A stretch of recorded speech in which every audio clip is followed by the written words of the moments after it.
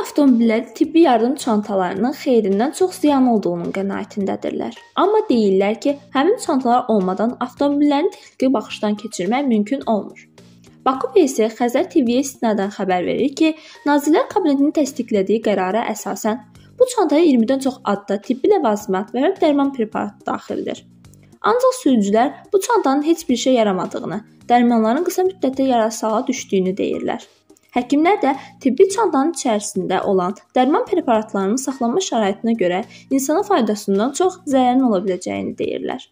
Bu çantada məhdudluq halında olan dərmanlar da var ki, onların hər biri xüsusi qaydada saxlanmalıdır. Bu qaydalara əməl olunmadıqda isə həmin dərmanlar öz təsirini itirir. Nəqliyyat üzrə ekspert Ərşad Hüseynov deyir ki, müasir beynəlxalq təcrübədə və inkişaf etmiş ölkələrdə avtomobildə ilkin tibbi yardım çantasının olmasına dair tələb yoxdur. Bu, avtomobildə dərmanların tərkibi pozulmadan saxlanması üçün müvafiq şərait olmaması ilə bağlıdır. Ekspert güman edir ki, növbəti illərdə Azərbaycanda müvafiq qanunvericilikdə dəyişiklik ediləcək və avtomobildə tibbi yardım çantalarının olmasına dair tələb ləğv olunacaq.